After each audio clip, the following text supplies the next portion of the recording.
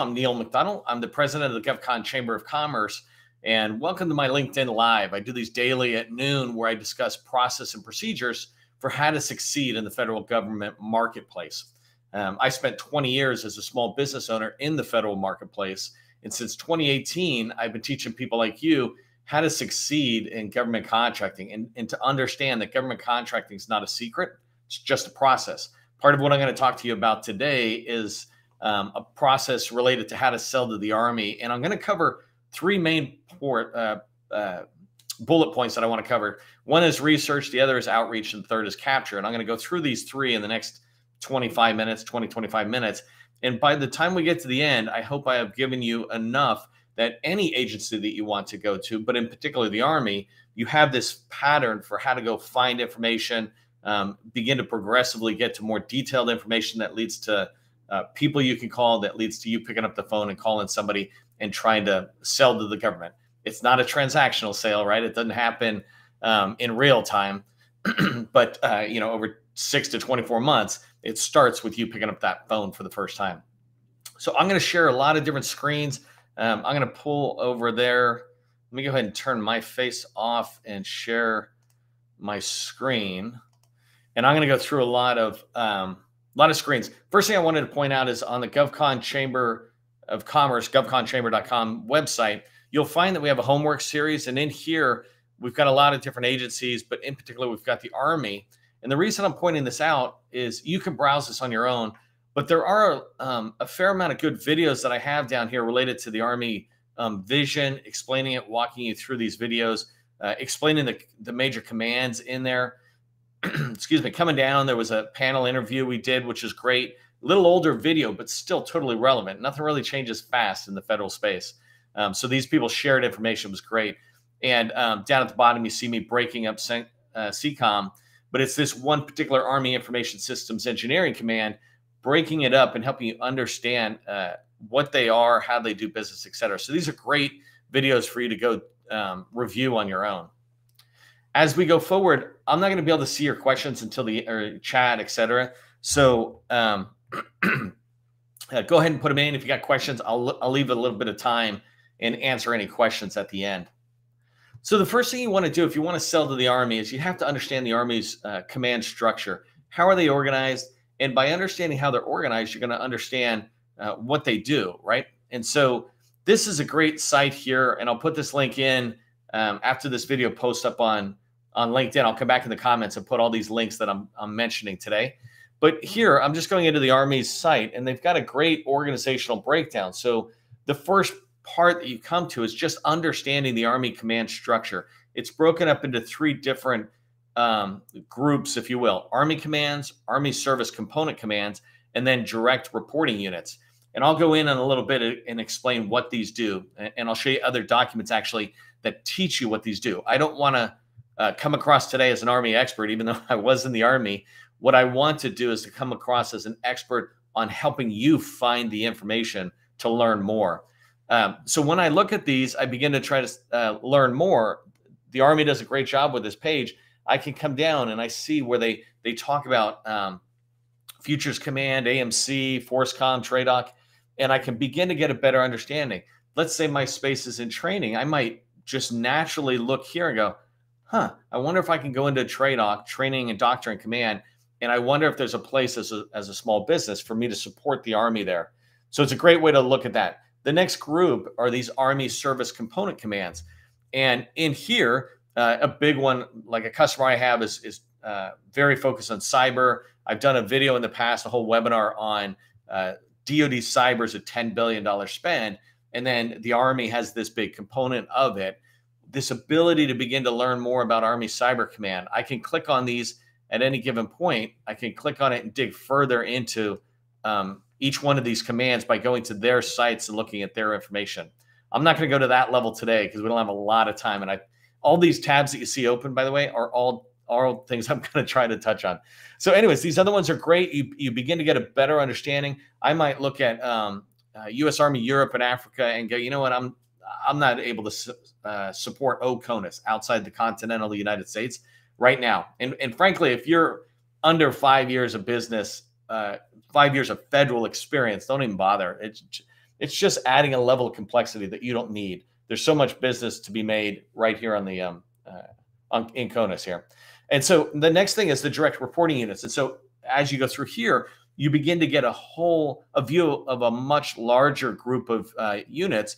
And in here, you start seeing that they tend to have this theme, right? You had ForceCom and TRADOC up above, these big picture commands. And down here, they're really beginning to be focused: test and evaluation, human resources, intelligence and security, military. Well, the military district of Washington is different, but MedCom, the postal, the acquisition center. As you get in and you're exploring, you might find a fit.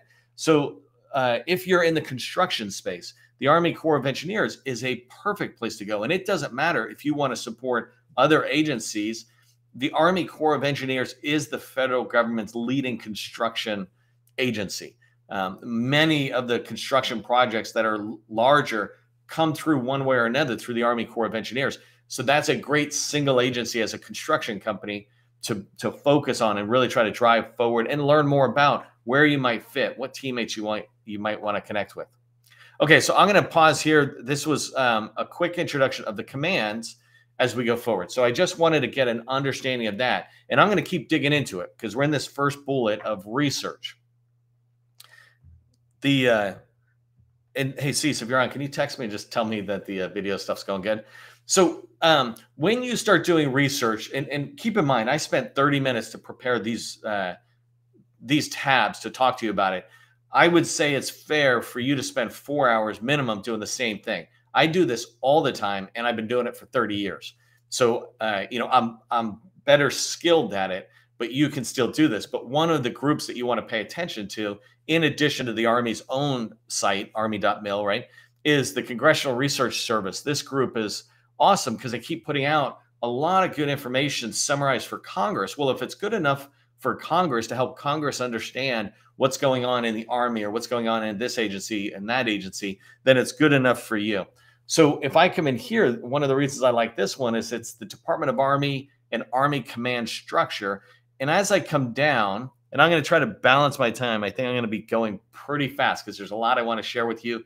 You can always watch the replay. But in here, remember, I just showed you the command structure. Well, down here, I begin to understand, okay, here's how the senior leadership's aligned up. Here's how the operational institutional, here's what the missions are. And before I go on that, look over here on the left-hand side where it helps me understand the breakdown of the Army. It's basically regular Army, reserves, and National Guard, right? And then they break out the Army civilians, but I'm not separating that.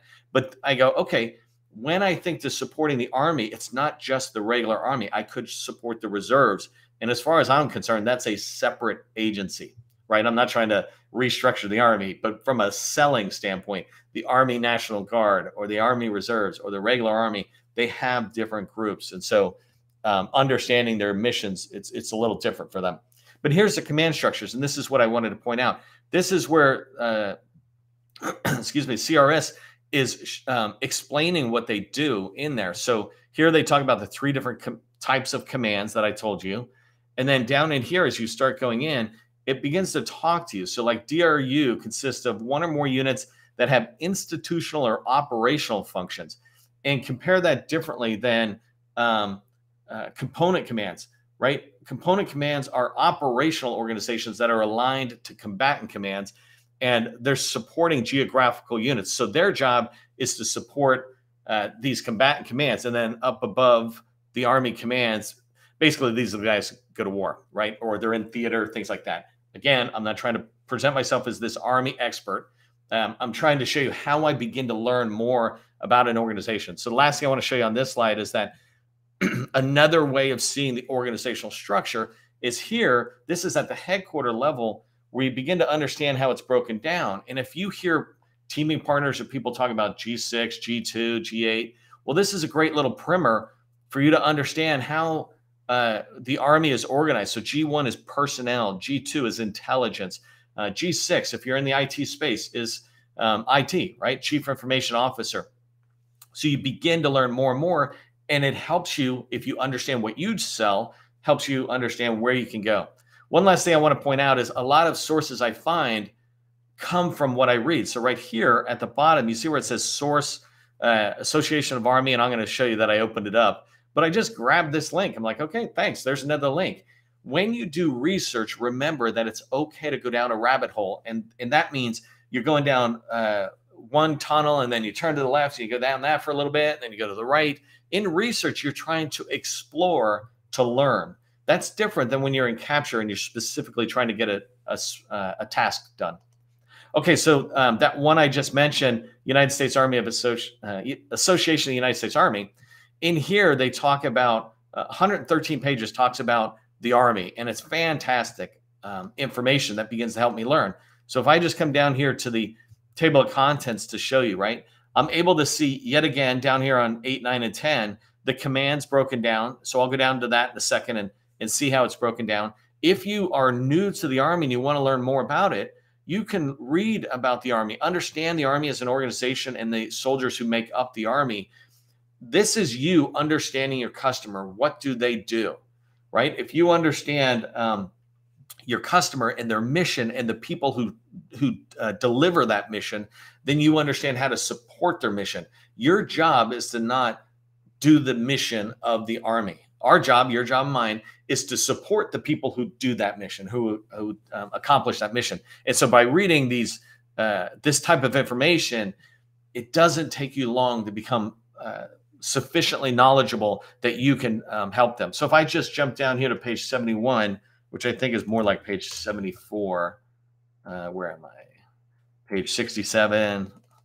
There it is, Army commands. So the reason I wanted to point this out, though, is if I come down here, I can keep learning more. I begin to understand it, right? And so here they're breaking down the different commands that are in there. I can also begin to see where they're at. So I'm going to scroll a little bit faster for 1 second. So Army Material Command, right? I can begin to understand what they do and some of the activities. So AMC is the Army's primary logistics and sustainment command. If I'm in the supply chain business, logistics business, if I'm delivering parts, things like that, makes sense that maybe these are people to call. And maybe reach out to a small business specialist at AMC, and you can begin to learn more. This document, again, I'll put the link into the comments when I'm all done. But this document gives you a huge primer of about the Army, and it helps you understand this customer. I always say go after one customer because you can go deep. Really understand them, understand what they do, understand where you fit, and begin to build relationships with people who are out there. A quick touch on budget. It's always one of my favorite places to get information. Here is the Army's financial management. They control the budget for the Army, or they control the budget documentation in this particular case. And it's great because in here I get a lot of information. By the way, if you're not familiar with the Army and you're selling to the Army, not only should you as a capture or business development person look at this glossary of terms, but take this document, download it, send it back to your proposal writers and tell them, look, we're going to be going after some opportunities that are in the Army. You might as well learn some of the Army language. Maybe they say command instead of organization or a unit or whatever, right? So learn the language and pass that to your proposal managers. Here, there's just great budget highlights, and I don't want to go too far into it, but over on the base budget bullet, let me zoom in a little bit. Might have done that a lot. But in here, as you begin to expand it, you can, excuse me, look at it and see what's there. So like military construction, I used that earlier. You can begin to see how the budget's being forecasted for 23 in those three main commands, right? You can see where the base realignment and closure, what's going on there. Maybe there's bases planned to be closed, and you should know about that. So you're not even bothering knocking on those doors. Same thing up here. If you're going into research, development, test, and evaluation, this is an area that I like playing in, emerging technologies, et cetera. This is harder for me because there's no clear guidance on which document to click on, but it doesn't matter. I'm committed to knowing the Army. I'll just click on each one of these and get to know what's in there. It won't take me long to look at these 10 or so documents and go, this one's no good for me. This one's no good. Oh, this one's good. I'll look at it later. This one's no good. This one's good. You can do that same thing as you look through all these documents. So I did open up one of them for the highlight. So back here, I showed you right here that there's the Army budget highlights. And when you go in, this is another great set of information that you should be able to absorb over lunch in an hour, over coffee in an hour, over a beer, and really enjoy it. And you come down here and you can see what's going on. right? The Army budget trends will tell you whether money is spending is going up, spending is going down. You can look in and see how they're aligned, right? The civilian workforce is just combining that with the military personnel. You can see how big the Army really is, and the commands that you're going to support. That might give you an idea of how big projects might be. For me, something I would look at is the modernization strategy, for example. I might look in there, but when I do look in there, I might realize that what it's really talking about in this document is modernization of weapons, not modernization of IT systems. All right, and so I'll move to another one. But you learn that by going through a document like this or several documents. If the Army is your target customer and you expect to make $1, $5, $10, $100 million from them, then I would expect you to be reading these documents and taking 1 to 4 weeks to become very knowledgeable about what's going on. If you read a FY23 document like this, you'll often become more knowledgeable than many of the Army people you're going to call, because they swim in their small swim lane where you're trying to swim in the entire Army pool, if that makes sense. Another one of these great documents from congressional research that I found, it just talks about Force 23, or not Force 23, but Army 2030. But it's this long range look at what's going on, just 1.5 pages, I think. But it begins to help you understand what's out there, how they plan on reorganizing, what are some of their challenges. And then one of the things I like, again, is these additional references. Both of these documents I've actually posted on LinkedIn, giving summaries saying that I thought they were great, these ones in the additional resource. So if you're in there, you can decide which documents are worth looking into more. So then I'm moving to some higher level documents that I just think are fantastic. If you take the time to research, and you're researching on Army or congressional sites, GAO, whatever it is, there's all sorts of document information out there for you to absorb and learn about the Army and begin to understand which parts of the Army should you dig into further. And so in here, this is an Army Industry Day, basically, but it's this technical exchange meeting between the Army and industry, right? They want you to understand what's going on, what they're working on, what they want to work on. 87 pages, 87 slides of information as you go through. And I'm just going to tap through this a little bit as we go forward. So right here, you can begin to look at, what are some of the things they're talking about. I jumped right away to the future network and data management. Those are places that I know people I support would be very interested in knowing. That said, I am going to look at all 87 pages, because as I go through, and I'm going to go through a little faster just to get to some pages forward. But as I start coming in here, right, Dragon Cloud and the Edge and the so what. I love that line, the so what. But in here, I quickly noticed strategic data is in the cloud, and DoD talks about treating data as a strategic asset. And I deal with customers who work on data, or are data experts. And so here is data, and it's talking about Dragon Cloud. If I don't know what Dragon Cloud is, I can say, well, let me go dig more into that. So now I've got my homework to go figure that out. This is about the field, but can I support the cloud in the field? Blah, blah, blah. And so it's the same thing as I come down, right? Here's Dragon Cloud, and it talks about some of the ways it interacts throughout the network. And so just understanding that. One other thing I wanted to show you, like right here, they begin to give things like the CS framework process, where they're at for CS 2025. And the whole point of it, though, is you can begin to look at what they're talking about. This is fantastic for you to get an initial understanding, and then to begin to get in and talk with them and say, well, what is CS 25? How can I fit into that? If I'm just asking what CS 25 is, there's a good chance I'm going to fit in as a sub, not a prime. But I still want to learn about this so I can talk to the primes and understand it. Or if I'm going to talk to the government, I can understand it. This document I just love. There's so much stuff down here. One thing to keep in mind is it's got fantastic amount of pictures, and there's nothing wrong with using a picture like this in a response back to the Army. And you just put a reference on it that says, hey, this picture was from this document or whatever. And it doesn't mean you're creating it, but you're saying, we're looking at this picture and we fit here or something. So these are great documents for you to look at. I'll put it in the link or in the comments.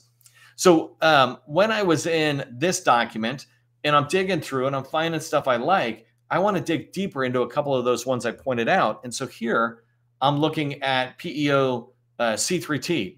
And in this particular one, and let me make sure it's spread out, It's again 75 pages, right? And I actually got this one. Let me see if the next tab shows it. I actually got it from their site. So it's a little out of order because I wanted to do it this way. But in here, I'm able, so understand PEOC3T is just one program executive office in the Army. And it itself is has a portfolio of projects. And so coming down, I don't want to spend a lot of time here because I notice I'm getting pretty close to the end. But down here, I can begin to look at project management I2S or something, capability set development, command post computing, mission network. I can see these things.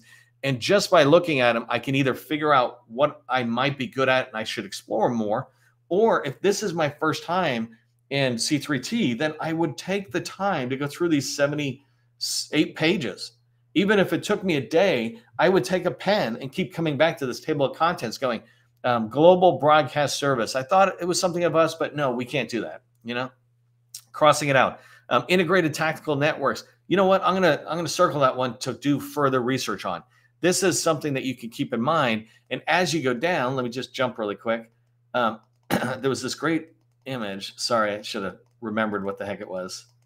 Oh, well, I lost it. But I was trying to find this one image that shows you how things are all fitting together. But when you're down here, they talk about the description of the project, their capabilities, so you can see that they're in configuration. And then it also tells you what line of effort they fall under. So a lot of fantastic information that came from me just looking for a document explaining PEO C3T. So you can always go to the website. I'm not going to go too far into this, but here's their website. I can dig farther into it by going down to different commands like I am here. And in here, I get a general understanding. When I reach out to people, I know what I want to ask on. I can begin to say, hey, I'd like to explore Mission Command Cyber more. Can I talk to somebody about it? So from PEOC3T, excuse me, I noticed up on the right-hand side that they're engaged on social media. Well, now I'm moving into this idea of outreach and capture. And so if I click on LinkedIn, it takes me to their site on LinkedIn. And in here, I don't want to get into research anymore on my topic today on LinkedIn Live, but I do want to point out that I could go into the post if I wanted to, or looked at videos and see what they're talking about. But what I was really looking for when I move in here is, here's PEO C3T, and I can see all 121 employees on LinkedIn that are in here. And I can also do it this way too, right here at the tabs. If I click people, I can begin to see where they're at. Many of them are right here in the DC area where I'm at, up in Baltimore. And as I come down, I can begin to see people. And the first one that I noticed, let's say, is the Deputy Program Executive Officer at PEO C3T.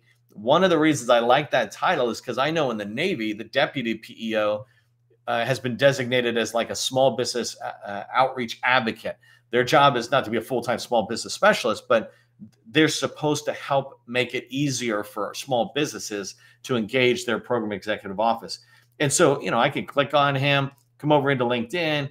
Over here, I can track what he's doing, his activities, maybe engage him. I do a whole separate set of videos about how do you engage people.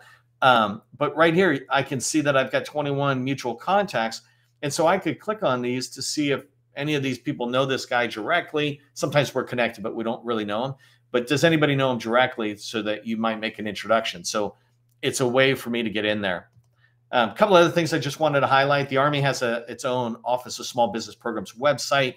You can come in here and learn more about how to do business. Right here's a whole section on it. They've got some videos down there. But the part I wanted to drive towards is finding opportunities. If you go into the long range forecast, this was just a link right here under the resources. If I go into that one, I can come up with, let's say, material command. And on material command, it lists out a ton of different opportunities, right, that you can begin to pursue. If you look at the scroll bar, you can see that there's just a lot. But one of the things I wanted to point out is you need to look through this and see what's there. If I see something that's set aside for 8A, I don't care. If I like it, I'll just go find an 8A company and be a subcontractor if they'll let me. So keep that in mind. Subcontracting is the same kind of money as prime contracting. It's just it's a different thing, but the money still spends. The one last thing I wanted to point out is that, from the forecast alone, you could identify who the specific small business specialist is out there. And you can see that there's a whole bunch. There's probably at least 25, 40 different points of contact there that you could call. And so here are their name and email address that you can reach out. One last tip, feel free to look on Google for Damien, and I bet you can find his phone number pretty easy too. I had one other thing I was going to share, but I'm out of time, so I don't want to keep sharing there. I do want to come back and see if there are any questions that are out there. Hey, Philip, glad to have you. Small business consulting. By the way, yeah, definitely throw in your company and let us know what you do, where you're at, company name and what's your core competency. I love to see that. And if I could circle it back around to an introduction, I make those introductions whenever I can. So anyways, this was a fun topic for me, right? I love doing research because when I had my own company for 20 years, people used to tell me, oh, you got to do your homework. I'm like, well, how? And a lot of this stuff was elusive. Part of it now is that we've got the internet. So I am older and I was doing stuff pre-slide decks being dropped, right? And now I can pretty much find any slide deck from any event. Somebody's going to put it on the internet. So it's a lot easier now, but still this ability to understand an agency like the Army, like I just showed you, is a process. And if you follow that process, you can really get to know an Army command or an Army project management office well, and you can replicate this to any other agency that's out there. So, okay, I'm going to wrap up. If you found this content valuable, give it a thumbs up. I appreciate that because it lets other people know about these LinkedIn Lives and also about this Army event today. And if you have any questions for me, feel free to reach out directly. If you're not connected to me on LinkedIn, please connect with me. I love to have the connection and see where we might be able to help each other. Remember, government contracting, it's not a secret. It's just a process. I'll see you at the next time.